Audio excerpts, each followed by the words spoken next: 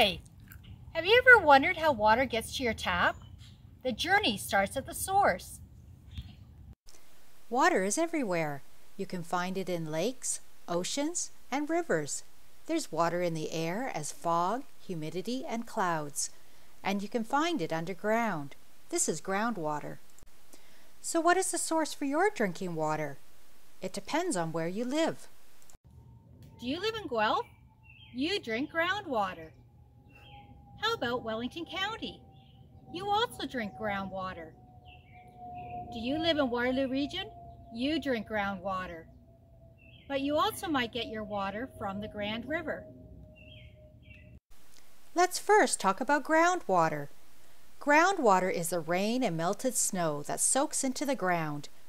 Underneath your feet are layers of sand, rock, and gravel. As the rain or melted snow soaks into the ground, the water drops slowly move underground, filling up the spaces in the layers of the sand, rock, and gravel. This is groundwater. But if groundwater is deep underground, how do we get it to where we live? We use wells. Wells are large pipes we put deep into the ground. Think of a well like a really big straw. With the help of a pump, the groundwater is pushed up the well to the surface where we are.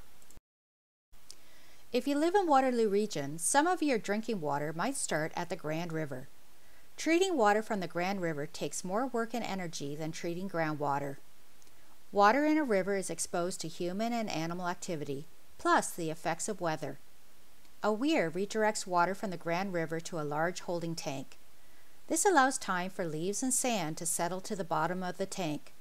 The water then travels through a large pipe to the water treatment plant in Mannheim. At the water treatment plant, the water goes through many steps to make sure it is safe to drink. It takes about 8 hours from the time the water enters the treatment plant until it leaves as clean drinking water. The treatment plant can treat up to 840 liters of water every second, but normally it produces between 400 and 600 liters per second, about 40 to 50 million liters of water every day, enough water to fill 1,000 backyard swimming pools. Each step is carefully monitored 24 hours a day, 7 days a week from a high-tech control room.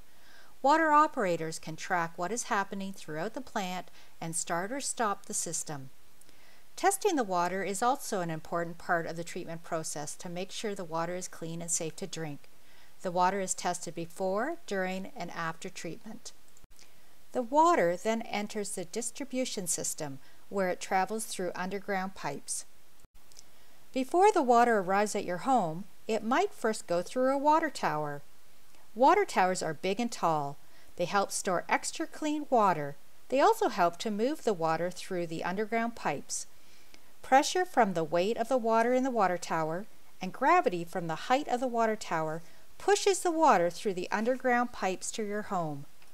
During the day, when most of us are awake and using water, is when the water empties from the water towers. At night, when most of us are asleep, is when the water towers refill.